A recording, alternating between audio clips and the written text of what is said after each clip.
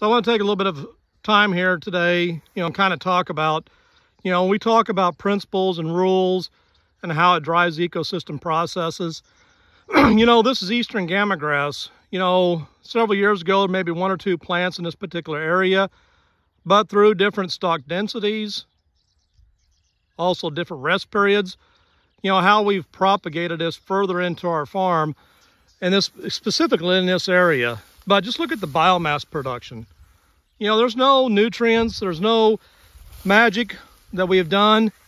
It's as simple as following the rules along with the principles, in order to drive the processes. Look at how much energy we're capturing with this leaf structure. Think how it's influencing the water cycle, how much more water we're infiltrating. Think about the nutrient cycle. Look at the biomass. A lot of this leaf structure, we're pushing, close to 60 inches in leaf height. So, I just want to take an opportunity. We're getting ready to move cows into here, and hopefully I can capture some videos of the cows walking through this, how they're actually eating the seed, laying a lot of this biomass down.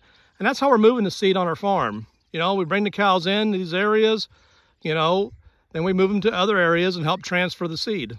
So anyhow, for more information, look at us at Understanding Ag or Soil Health Academy.